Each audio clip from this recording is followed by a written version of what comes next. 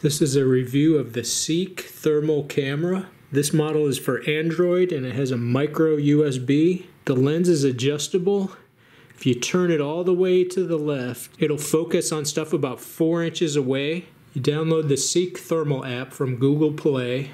The camera works in a Moto G6, Moto X Pure, and a first generation Moto G. Here's the first generation Moto G. This has a really low spec value. It's got a slow processor, 1 gig of RAM. So the Seek camera can work on even a low-end device.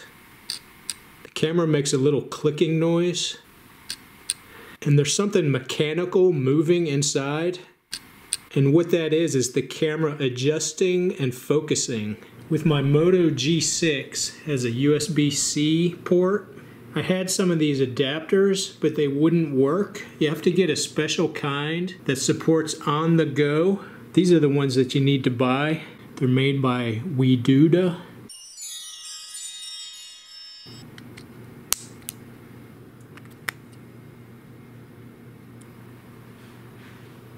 This is an old DSL modem, and I'm going to turn it on and watch as all the parts heat up. I'm going to use this little plastic thing to point out parts. Okay, I'm going to turn it on. The camera is in default mode. Okay, I'm going to turn it on. The camera is in default mode. Now I'm going to show the different modes. This is normal mode. It's the default.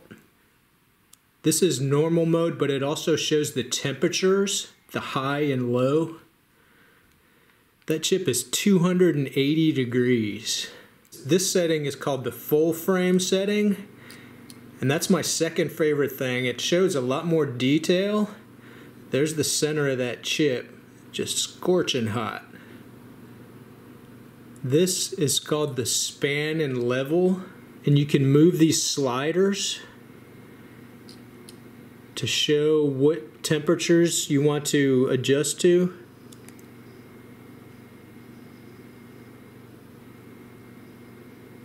And then these are thresholds above, equal to, or below.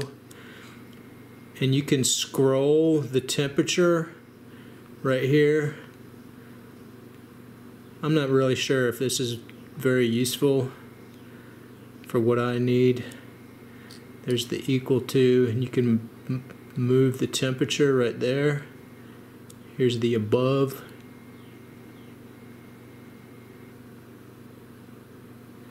And then down here, there's the spot where you can move the camera around and it shows right in the center what the temperature is.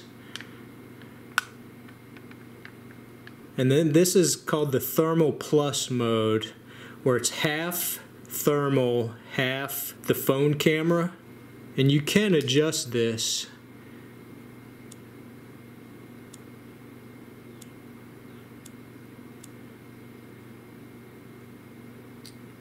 You pinch and zoom. So it kind of shows half the camera, half thermal. Give you an idea on how close it'll focus. Here's a penny. So here's that penny.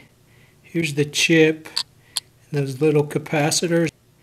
And it'll make out most stuff. To get really close detail, you can buy a macro lens on eBay. It costs $64. People that work on iPhones and stuff need to get these really small capacitors. Use this type of lens. The main reason I bought this camera is for electronics repair. This is an arcade machine. I'm going to turn this on and watch as all the components heat up.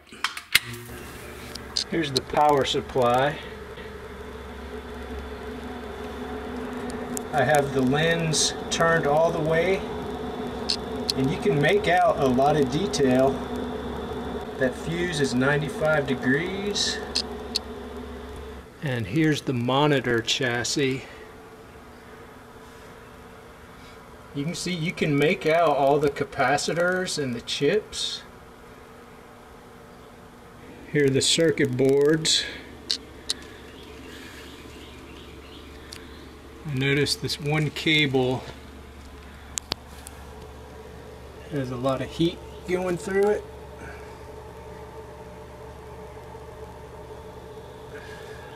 The camera is about 4 inches away from the board.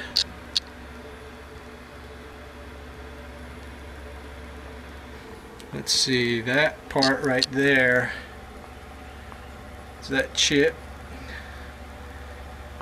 It's 135 degrees. Now I'm going to show the monitor of this arcade machine. Look at the chassis. So this is the back of the D9200 arcade monitor.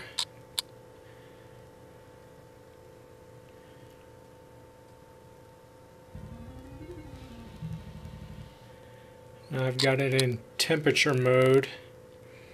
Shows the neck is 165 degrees.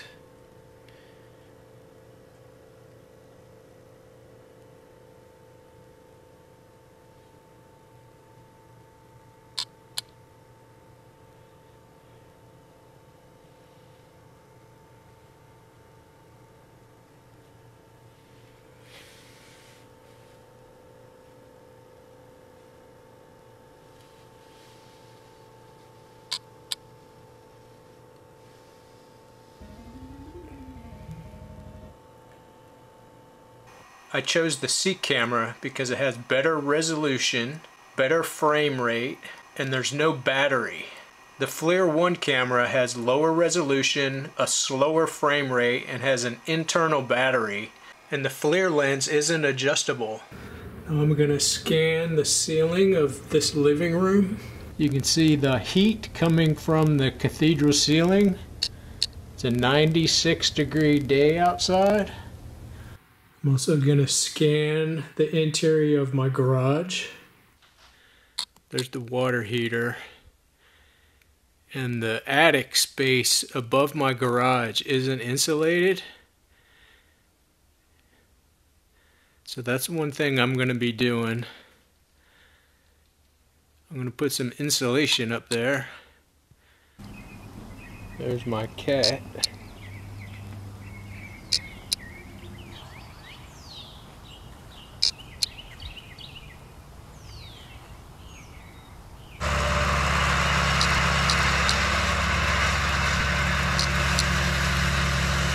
It comes with this little carry case. Has a rubber insert.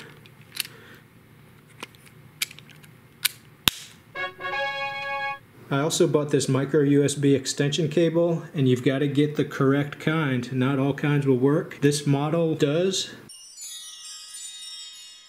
It also works with the C adapter plugged into the Moto G6. Some people use extension cables because they'll permanently mount this on like a microscope arm. And to transfer files from the phone to the computer, you open internal storage, movies, and then there's a Seek thermal folder. And that's where the video files are.